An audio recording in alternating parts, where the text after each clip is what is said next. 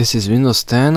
I have two mechanical hard drives attached to this computer through the USB port, and although those hard drives are connected to the PC, nobody removed the USB cord and plugged in the USB cord, this File Explorer window pops up by itself and it's showing the content of those hard drives. So how to stop File Explorer from showing up whenever Windows wants it so. Let's close this one. Either come here to this search bar or open the start menu and type in AutoPlay. AutoPlay settings. Click on that one.